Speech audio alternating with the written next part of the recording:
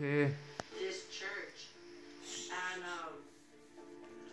I talked to the priests and told them that I needed help, and the priests themselves just looked at me and told me to get out. I don't know what he saw in me.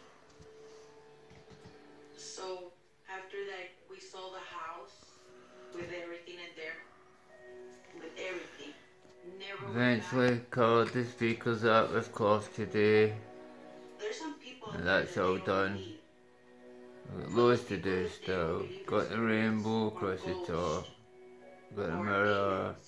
Aerials. Stuck on no fear, because you've got to have no fear when you're doing this kind of work. And that's the printer. So yeah, it's looking quite good. So can't wait to use it.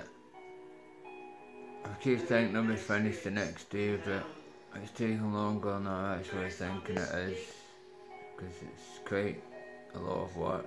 But yeah, love you all, subscribe, gotta go. I've been working hard all day again.